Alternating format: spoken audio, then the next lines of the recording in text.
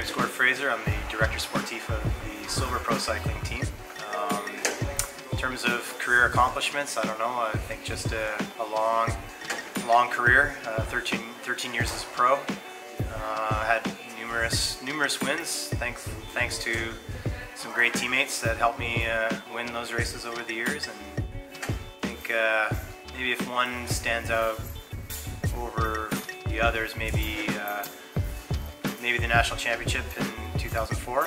It's the only national championships, but I always wanted as a young cyclist to wear the national champion jersey. And finally, very late in my career, I think I was 36 when I won my first national title. I thought that was maybe one of my more memorable victories. Mm-hmm. You know, generally these type of accolades in the past have been to guys who've had success maybe at World Championships or Olympics.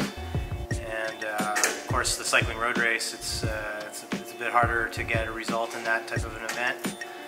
And so I was lacking that type of result on my palmarès, but I think just the body of work that I had over the 13 years, I think that was, it's nice to see that was recognized and worthy of induction to the Hall of Fame. It pretty much the first class last year that was inducted, everyone on that list.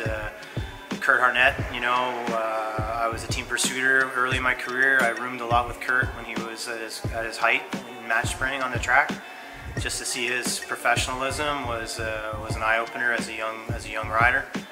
Then when I turned professional with Motorola, my very first race as a pro, I was teammates with Steve Bauer, who's one of my idols growing up, and he won the race in Minneapolis. It's called the Norwest Cup. So my very first race as a pro was with Steve. I'm rooming with Steve. He wins the race. I win the bunch sprint for 10th. So that was a real memorable race indeed. And Tanya Dubnicoff, of course, was in the first class. She's just an incredible athlete, world champion on the track. So pretty much everyone in that first class. At Gord Singleton, of course, Jocelyn, Lovell. When they rode the tandem in the 1978 Commonwealth Games. 78 Commonwealth Games on TV, I think, was my first real exposure to cycling. When Jocelyn won the scratch race, I was just blown away. And you can still see that.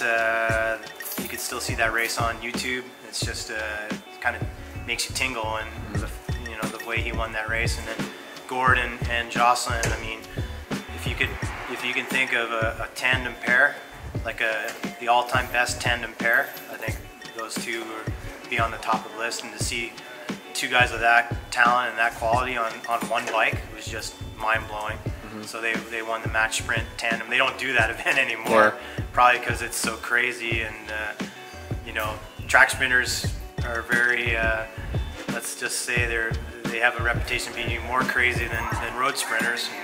And I don't think anybody would want to be on the back seat of a tandem driven by a sprinter. So to witness that as a youngster, that was a big influence on me to pursue cycling. I was doing a lot of different sports, and I think that was the real turning point for me to prioritize cycling, was watching that 78